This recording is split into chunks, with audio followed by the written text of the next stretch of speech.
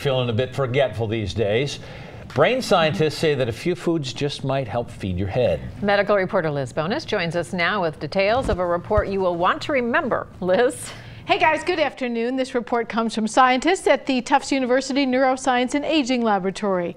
They found there's a very delicate balance between what we eat and what we remember, and what we call our psychomotor balance, which is athletic skills and coordination and these abilities over time. So we stopped by Madison's at Findlay Market today to share what they say are nature's brain foods. Go grocery shopping recently, but forget a few items on the list? You are not alone. So how's your memory these days?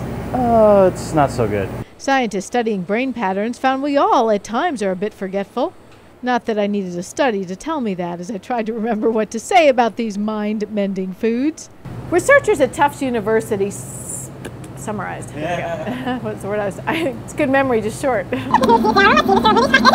Researchers at Tufts University summarized these foods and put them into two categories. The two things we tend to lose as we get old: your psychomotor skills and your memory.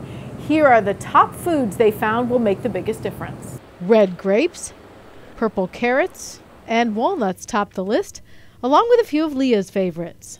I love avocados. We eat a lot of kale. When they're in season, I love blackberries. Blackberries, raspberries, and blueberries make this list.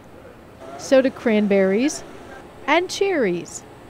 They're all good for brain boosting, and if you want to, you could put them in smoothies the way Matt does, along with... I get spinach often, the arugula, avocados. If those aren't your favorites, you can try Brussels sprouts, actually.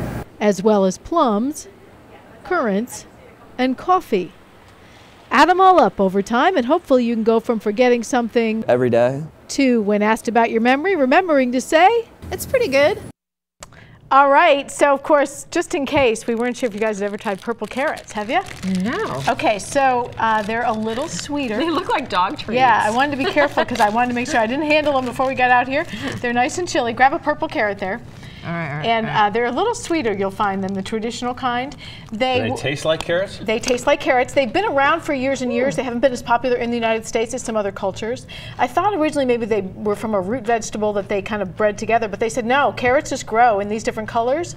And orange ones caught on before the purple ones did. So now we're getting more of what they call the anthocyanin. In that deep purple color like you're wearing, there's those compounds that in the color go for the brain, and that's They're why delicious. you want. Yeah, I mean, they taste like regular carrots, don't they? I think they taste. I need purple. They They taste even better, I think. Yeah, and you know, if you have kids that don't do carrots and things like that, try these because they will. You'll find other ways. That's my mission, to get new foods to your kids every week. Feel free to leave them in our office. All right.